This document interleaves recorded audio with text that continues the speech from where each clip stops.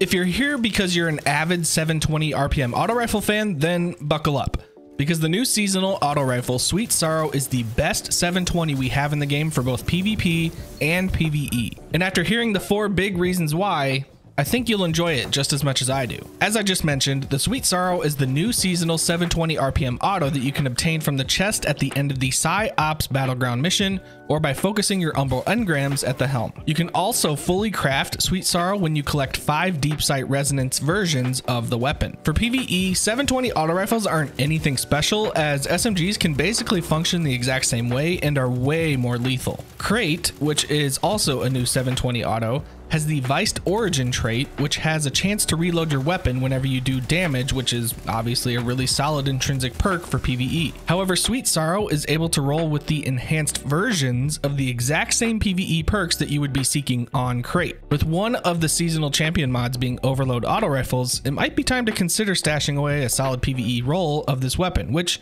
honestly shouldn't be that hard to come by. For PvP, 720 autos have an optimal TTK of 0.77 seconds and a relatively fast body shot TTK of 1.17 seconds. With something like Kill Clip active, you can actually knock those times down to 0.6 seconds and 0.83 seconds respectively. These autos will comfortably sit in the lower mid-range of weapons in the game and play very well on a majority of the short to mid-range maps we currently have in PvP. So, what separates Sweet Sorrow from all the other 720 RPM auto rifles, and more specifically, one of the most popular 720s, Chroma Rush? Well, there are 4 major categories that make Sweet Sorrow the better option. All 4 of these categories are major factors in how the weapon performs, but only one of them is identifiable in the game. Starting out, we've got the reticle zoom. If you're unaware of how zoom affects weapon range, let me give you a TLDR. The higher the zoom magnification on a weapon, the longer its effective range is. So in the case of Sweet Sorrow and Chroma Rush, we notice that Chroma Rush has 16 zoom and Sweet Sorrow has 17 zoom. Okay, one more zoom, big deal, right? Actually,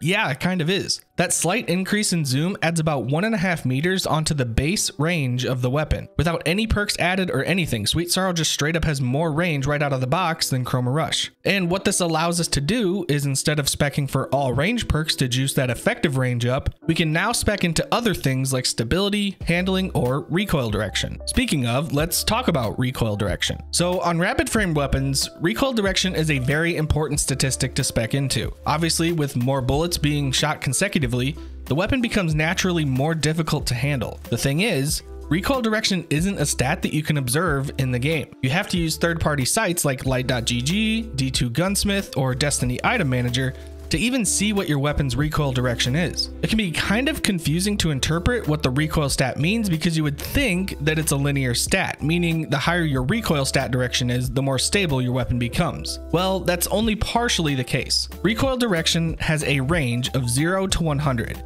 Anytime your weapon ends in a value of 5, that means your recoil direction will be vertical. If your recoil direction ends in a 0 through 4, your weapon will kick to the left with varying degrees based on its value. Anytime that number ends in a 6 through 9, your weapon kicks to the right. In other words, the second number value in your recoil direction indicates the direction your weapon will kick. The first number is going to indicate the severity of that kick. The higher value your recoil direction is, the more manageable it will be to sustain accuracy in a gunfight. Now, circling back to why this is important on a weapon like Sweet Sorrow and Chroma Rush. What separates these two autos is that you can achieve a maximum recoil direction of 100 on Sweet Sorrow, whereas on Chroma Rush, you can only achieve a max of 90. And if you remember from earlier, since that value ends in a 0, the weapon is going to pull harshly to the left whenever you fire. Both of these stats are achieved using the Counterbalance mod, which gives plus 15 to recoil direction. So what you'd end up doing is taking the Counterbalance mod off, which then knocks the recoil down to a 75. And unless you're really experienced with rapid frame weapons, 75 can be quite a shock, especially on controllers. So not only would you have a weapon that kicks hard, but you'd also have a weapon with low range since you've spec'd into recoil direction. On Sweet Sorrow, if you spec for Arrowhead Break, which grants plus 30 recoil direction, and you apply a Counterbalance mod, you'll manage to max out that recoil stat to 100. And where you really feel the 100 recoil direction is on the top end of its effective range. It's much easier to manage when you're pushing that 25 to 26 meter mark. Another factor that plays a part in how a weapon feels is aim assistance. And Sweet Sorrow is superior to Chroma Rush in this category as well. Even though it's only by 1 point, It's still reassuring to know that you're not totally losing value by placing a counterbalance mod over a target adjusting mod. It's super helpful to have high aim assistance on weapons that require you to continuously shoot, as when you're trying to constantly track your target, that stickiness is what makes it so your aim doesn't get pulled off the screen. For PvE, this is a pretty minor aspect of gameplay, but for PvP, you can certainly tell the difference between a weapon that has high aim assistance versus low aim assist. Okay, so to recap so far, Sweet Sorrow takes the crown in zoom, which leads to more range,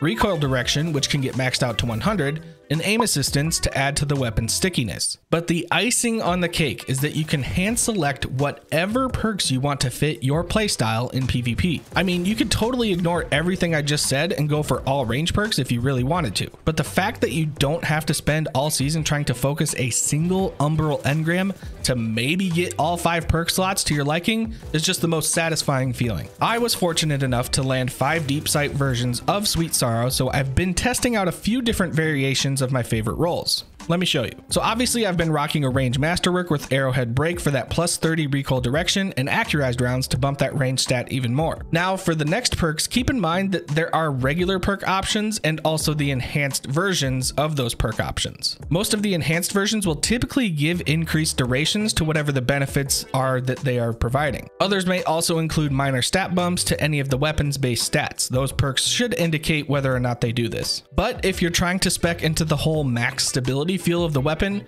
I think tap the trigger is the unquestioned selection in the last column. It not only affects the initial stability of the weapon, but it also affects recoil direction kick and accuracy cone size, all of which will make it feel very good. If you were using this for a specific build, you could go Vorpal Weapon or Demolitionist in this column as well, but I think tap the trigger is going to give you the most benefit over a consistent period of time. For the third perk column, I think there's probably 3 options that you could go for, and it depends on your playstyle and how you intend to use it. First and foremost, Killing Wind is a really good option as it is a post-kill perk. It grants 20 range, 50 mobility, 40 handling, and a 30% reduction in ADS movement penalty. Every single one of the benefits are engagement altering for Sweet Sorrow. You get about 3 meters or so added to its effective range, you get your handling stat almost maxed out, and you get to strafe faster when you're ADSing and shooting. Killing Wind is going to be best utilized if you plan on playing very aggressively. So if you know that your playstyle is one where you're a little bit more passive, then maybe something like Pulse Monitor might be more up your alley. Pulse Monitor is another great option with its recent rework. Your weapons now get reloaded and you get plus 45 handling and a 5% faster swap speed whenever you get under 38 shields. The enhanced version states the same thing,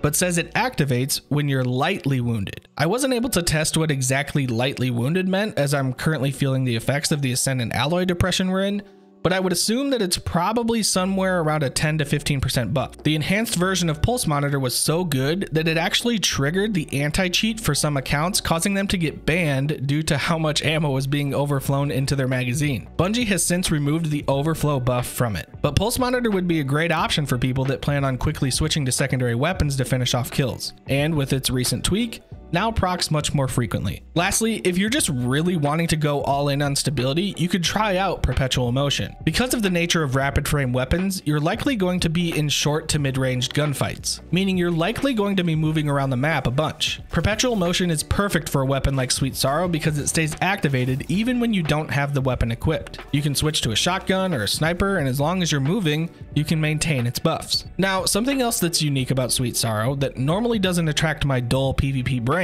is the perks that you can get on it for PvE. I mean, we're talking great perks for just regular daily PvE stuff and even stuff for high-end PvE content. The one that jumps out to me right away is the new perk Stats for All in combination with One for All. The synergy here is incredible, because Stats for All literally gives you a stat bump to every major category except for impact, range, stability, handling, and reload. Pairing that with One for All, which grants the bonus damage when you activate it, now you've got every single stat being buffed just for hitting 3 separate targets. It feels incredible in normal PvE activities. Another interesting combination that I'm wanting to try out is Triple Tap and another new perk, Focused Fury. I think of Focused Fury as a knockoff version of Hawkmoon's exotic perk.